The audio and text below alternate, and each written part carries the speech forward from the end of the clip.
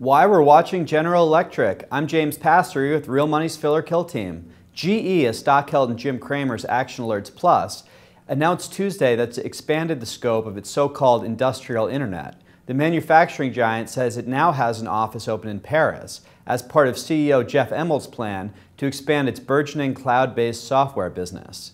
The move is part of Immelt's strategy to scrap the final remnants of GE Capital, which was largely responsible for pulling GE into the 2008 financial crisis and its relatively stagnant recovery. Immelt has been replacing the finance arm with industrial megadeals, such as last fall's $10 billion acquisition of French turbine maker Alstom's grid businesses. And the industrial internet, which is based on GE's Predix software, is aimed to give GE customers new ways to optimize machine performance, from wind farms to jet engines and rail lines. I'm James Pastory with Real Money's Fill or Kill team in New York.